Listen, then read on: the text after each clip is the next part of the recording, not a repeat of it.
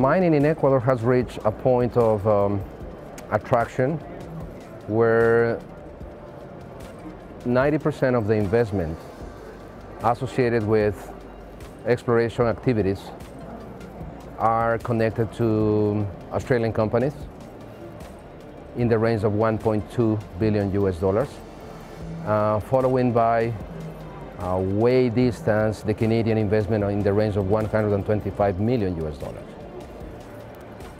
Australian companies doing business in Ecuador have found that after some interesting conversations that we held here in IMARC 2018, created the venue for us to improve certain rules and regulations. Within 4 to 5 months we did those changes, and we brought a more attractive level of increasing that investment.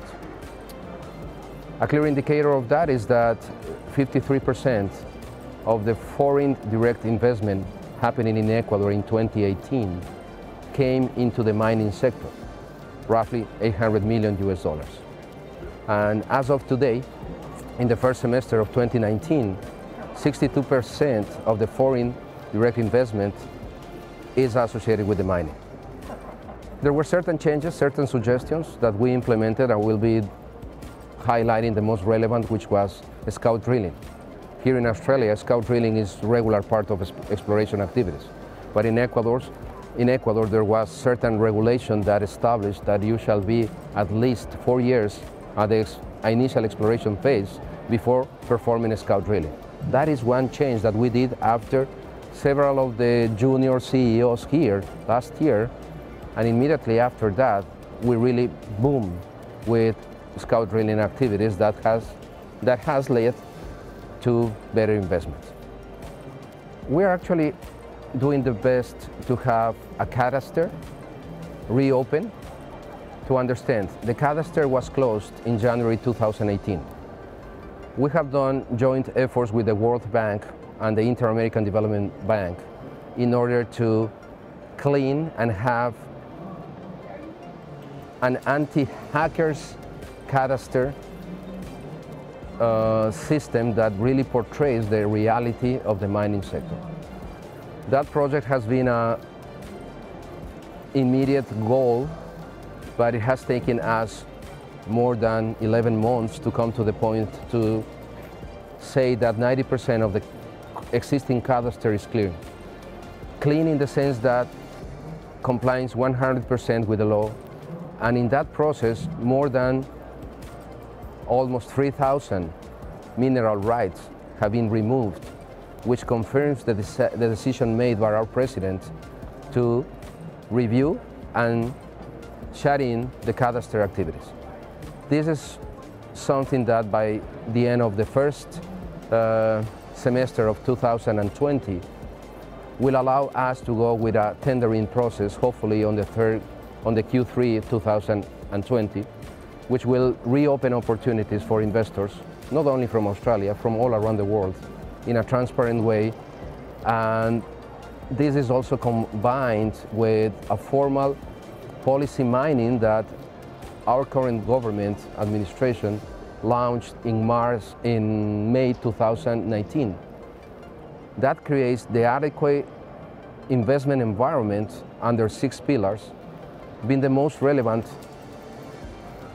what we call sustainability on environmental and social issues. This combination will create a very interesting environment for investors to come in Ecuador. This event offers me the opportunity to see state-of-the-art technology available from Australia, interact with many of the senior reps of the companies actually doing business in Ecuador, and to learn from other experiences where we can start joint efforts, like, for example, METs, trying to have METs established in Ecuador through a way to not reinventing the wheel, but putting together the best companies you have in Australia, interest them to move and have actions, representations, or involved in the future mining sector of Ecuador, that I foresee that within 7 to 10 years will be very attractive. For me, in general terms, is education. Education in all senses. We shall educate regulators, we shall educate company CEOs, we shall educate people, employees, and the communities in the high impact that the mining industry could have in order to alleviate poverty, in order to properly distribute those resources, those royalties coming from the mining projects through transparent and non-corrupted ways, having an impact on people on the most important thing, I insist, alleviating poverty, will make a difference in matters like social issues, in matters like environmental controls, environmental stewardship. And along with the alleviation of poverty, I think we are facing the famous climate change, where in the past, even the elders, old people, were not paying attention to that. But in the last few months, it is a subject that even our grandpas talk about. So that is the combination. The whole mining industry needs to work really hard. Alleviation of poverty, climate change.